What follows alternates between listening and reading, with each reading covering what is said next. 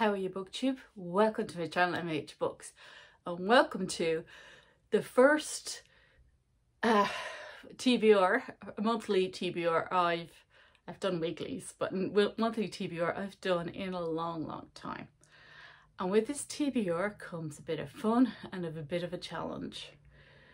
The books on this TBR, if I do not read them, will be fine. I read them some other time.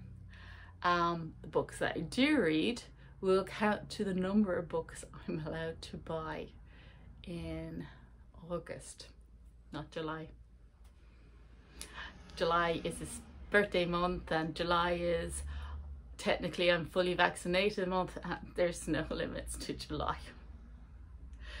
Yes. But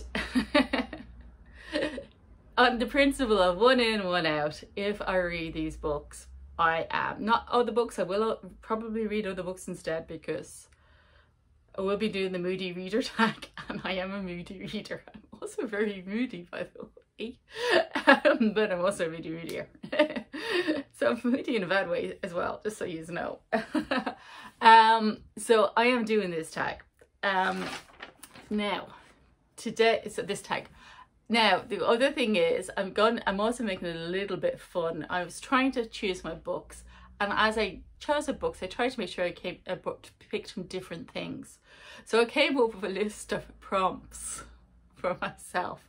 So this is my prompts for my TBR for July. This is not a tag. This is not a readathon. This is just my prompts. But I just thought, like, it's like a little mini readathon just for me.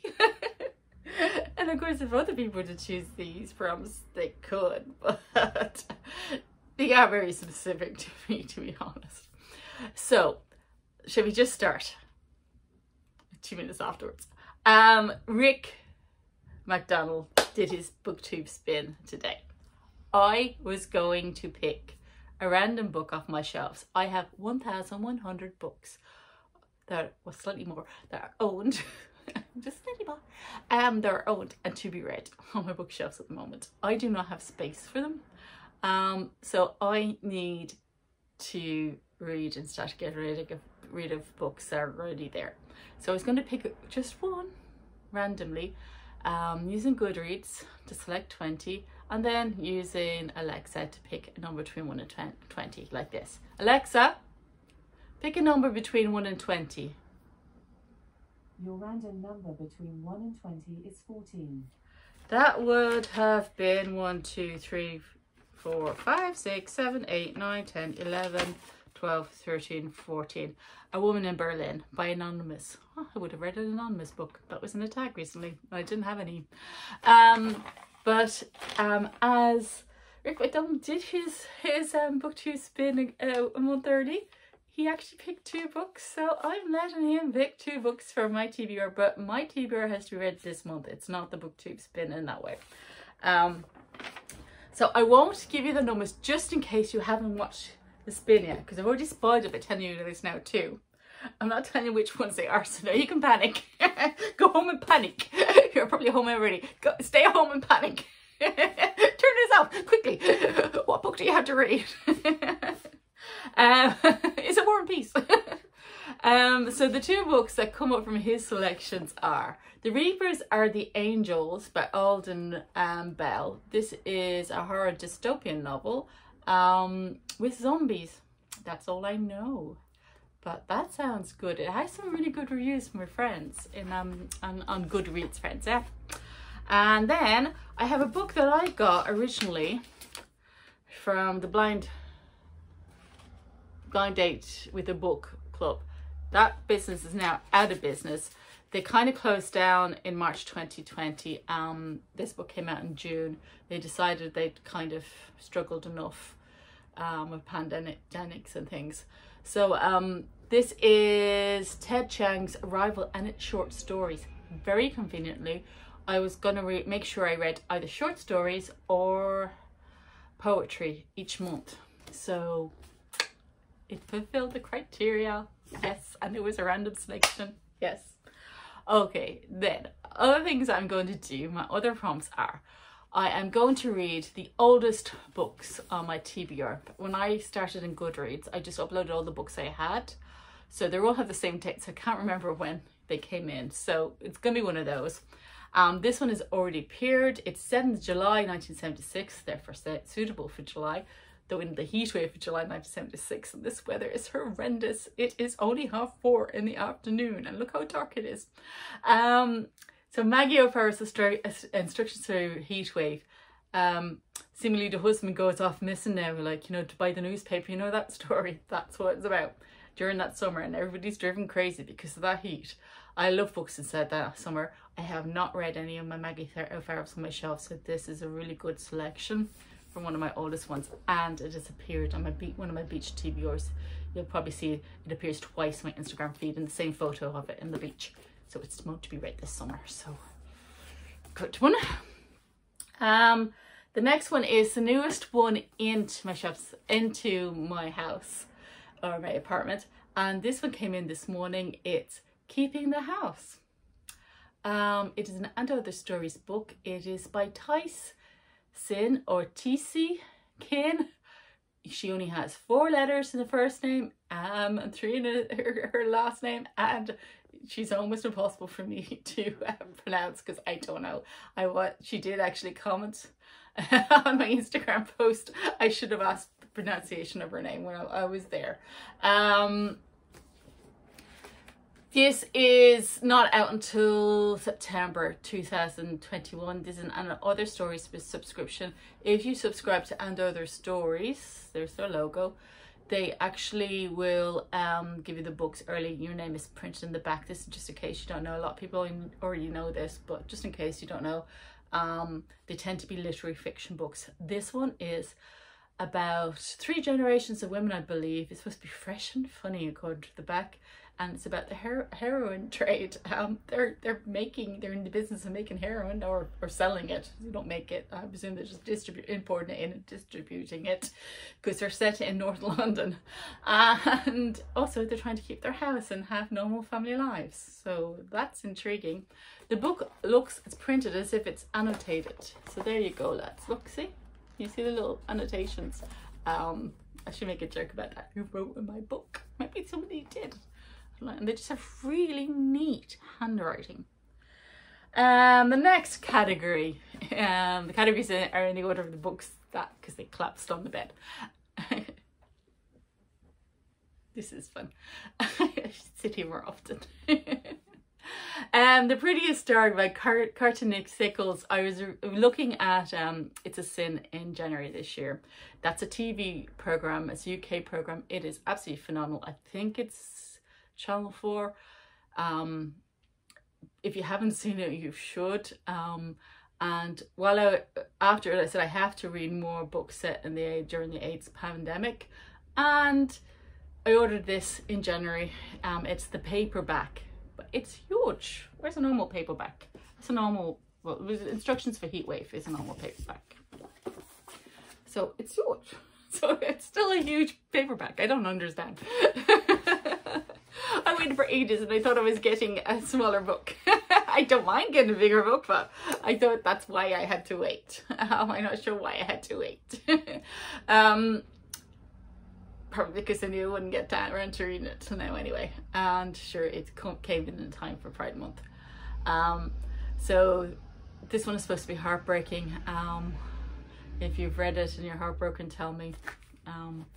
Please feel free to comment about any of these books. You may say that you don't like them as well. It is perfectly fine with me. I know some people don't like that. I don't mind. Spoilers not allowed, but you're entitled to say you don't like these. It won't spoil my reading experience, because my reading is so different to everybody else's.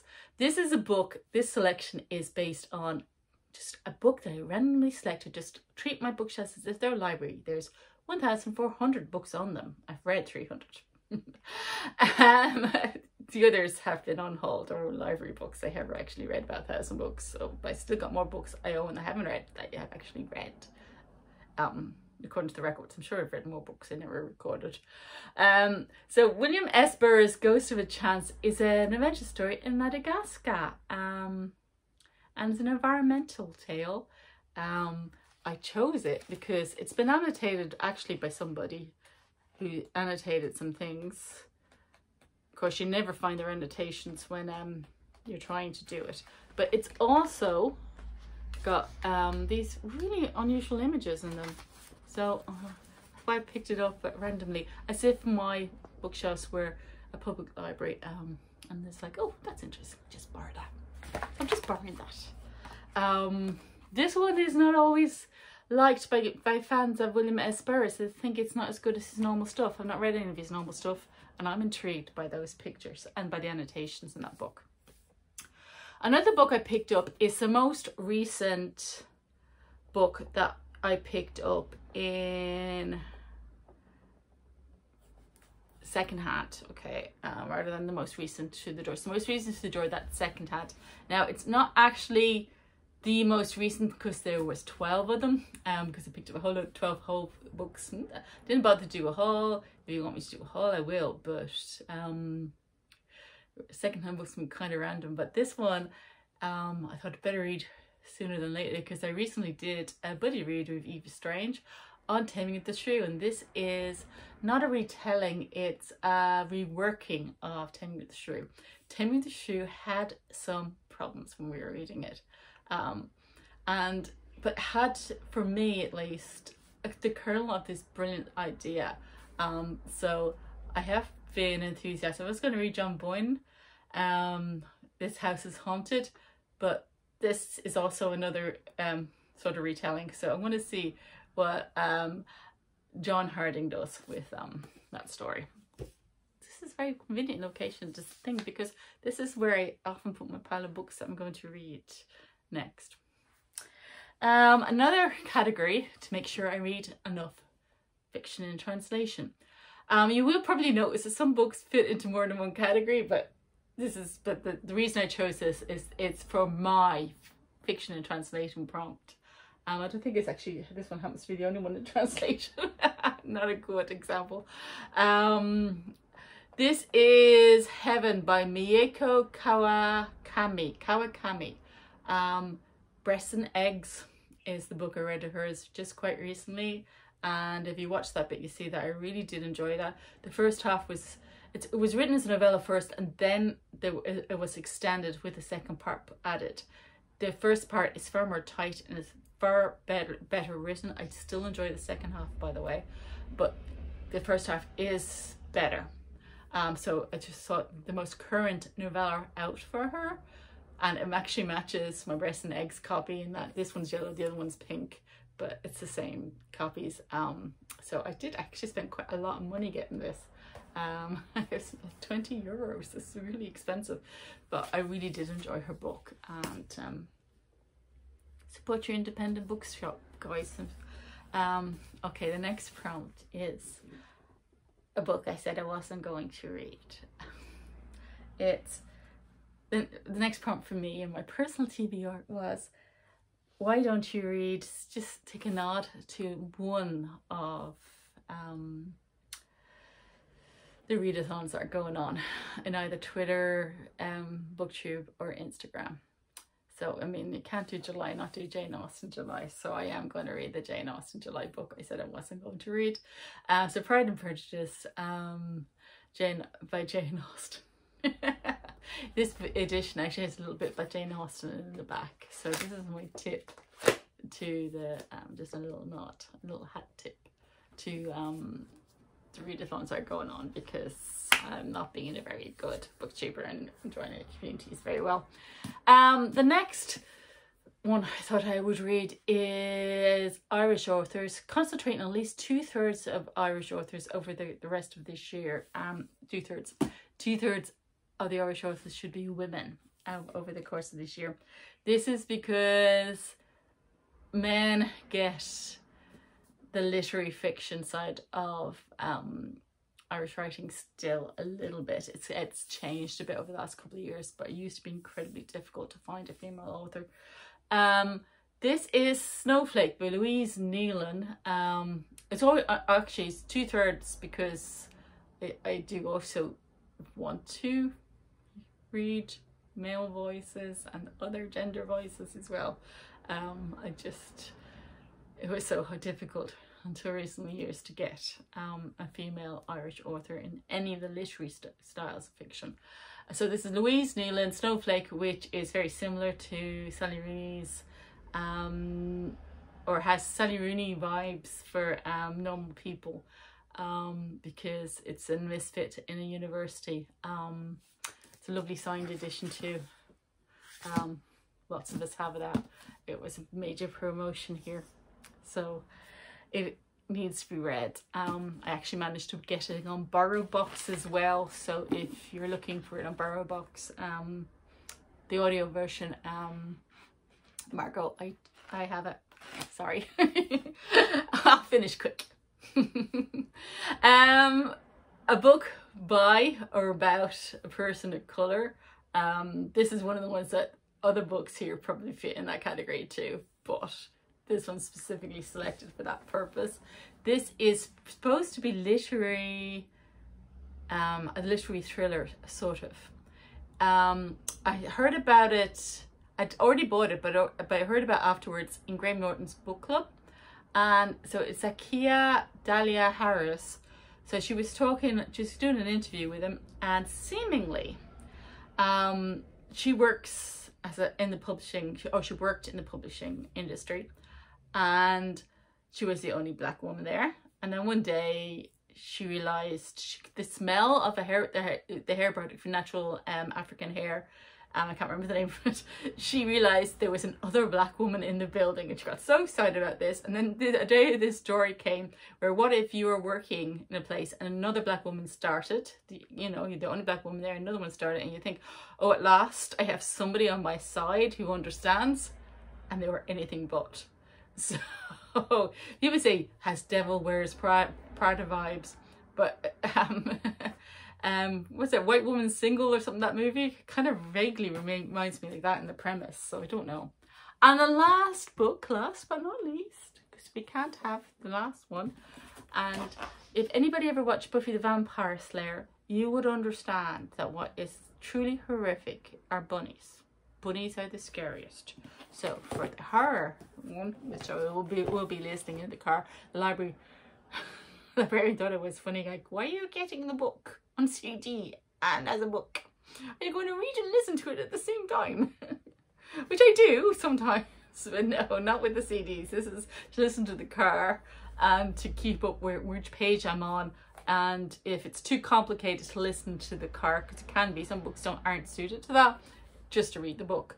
This is Bunny, a horror novel, which sounds kind of sweet. It's like a misfit who goes to another misfit who goes to college, and I think she's doing her postgraduate work, and there's a clique of girls who all call each other Bunny, which she doesn't fit into. I wonder if they ask her to join, but she abandons her best and only friend. It sounds like, oh my gosh. Anything but a horror novel, but this seemingly is a horror novel. So there you go, lads, there you go. So that is my TBR. Bets on how many I can actually read out of this. If I do get half of them done, I've been doing well. There is what, 1, 2, 3, 4, 5, 6, 7, 8, 9, 10, 11, 12 books. I can read 12 books in a month, but they tend to be books that I want to read and I just feel like reading on a whim. And there's books I haven't finished yet from June. So if I can do 6, we're probably doing well. So I probably have 6 books in my August book haul. So looking forward to that. But the July one's gotta be big. Alright, thanks for watching. Sorry about being so silly, and until next time, have a wonderful weekend, and whatever you're reading, enjoying, and please do take care of yourselves. Bye.